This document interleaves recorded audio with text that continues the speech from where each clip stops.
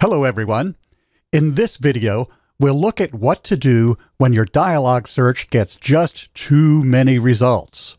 We'll look at a number of different tools and techniques to narrow your results in a way that helps to achieve your search goals. So let's get started. When you do a dialog search, often your initial result will be a set that's very large. They may be all very good records, and they'll all be technically correct retrievals based on your search, but the sheer number may be just too many to work with, and they may not all be focused sharply enough on what you're really looking for. Your goal is to bring a tighter focus to your search by narrowing down your set, and Dialog has a number of helpful tools and techniques for doing this. Let's start with this search set that I created in basic search mode, and the search was pretty well crafted, but with this many hits, we need to scale down the scope. So let's look at the ways we can do that. If you have these checkboxes enabled, we could check one or both of these and run the search again, but really a lot of these records are peer-reviewed anyway, and we could limit to full text if we like. But then you might miss a lot of excellent records that have biblio and abstracts, but not full text.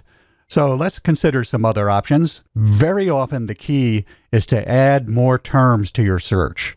And this, of course, will depend on what you're looking for. So at this point, you'll want to really give some thought to what you want in particular. Looking at the results list or downloading a few sample records that you really like might help you to identify good terms to add. In this case, let's say that within the broad area of nutrition for dogs or cats, we're especially interested in thiamine, also referred to as thiaminase, ending in ASE. There are a couple of ways that we could add that term. We could just type "and thiamine" right here and run that search, or we could click here on Search Within, which takes us down to this search box at the bottom where we can add more terms. I'll type in thiamine $3 using truncation so that we'll get either thiamine or thiaminase.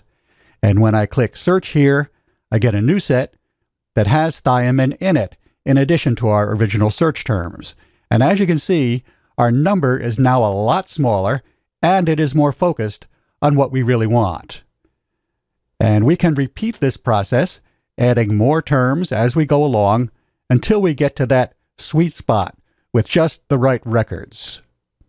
Another way to add new terms is to create a separate set for them and then add that set to our original set using AND. I can search here for just thiamine, but this time, instead of looking for thiamine anywhere at all in the record, let's say we really want thiamine to be an important part of our records. One technique we could consider is to search for thiamine this time just in the title field. We can do that like this. TI is the field code for title, so we just put that right in front of the open parenthesis here. Or we might also want records that have thiamine as a keyword in the subject or SU field of the record. We could do that by putting TI, SU in front of the parentheses that contain our term, thiamine.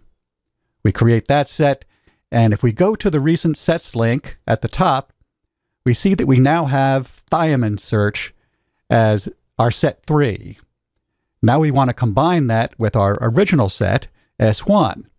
We could do that by typing S1 and S3 in this box here, or in the regular search box on the previous page. But here's another way that might be quicker, especially when you're combining a lot of sets. Here in this list, we can check S1 and S3, and here we'll find buttons for either or and. In this case, we want and, so we click there, and we have a new set, S4, with even fewer hits. Now we've only got records with our original terms and that have thiamine in either the title or the subject field, and we're really making good progress. Let's go to our new results list. We can get there by clicking on either the search statement or the number of hits. And over to the right of the results list, we see a column of narrow by filters. We also call them result filters. And these are a very powerful tool. But for now, let's just see part of what they can do.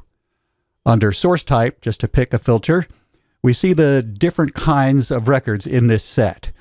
If they're not already showing, I can click the plus sign and the top 5 values appear. Then I click More Options here and I get this pop-up, which lets you see all of the source type values in this set, and we can work with them in several ways.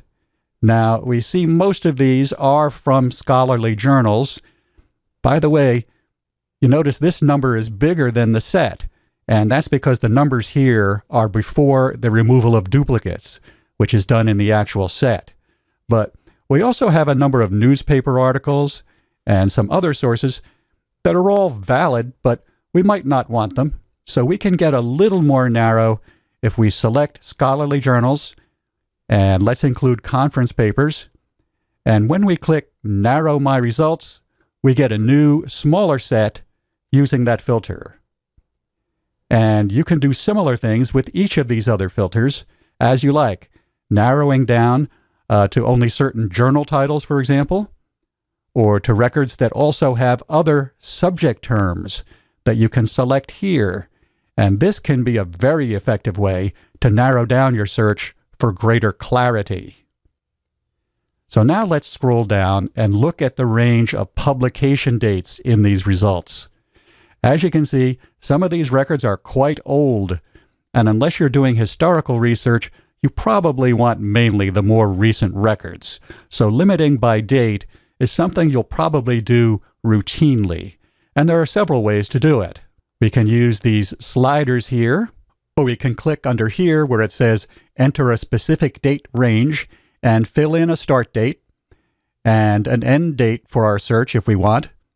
It could be an exact date using the format that they show you here, but I'm just going to put in a start date of 2010 and click Update.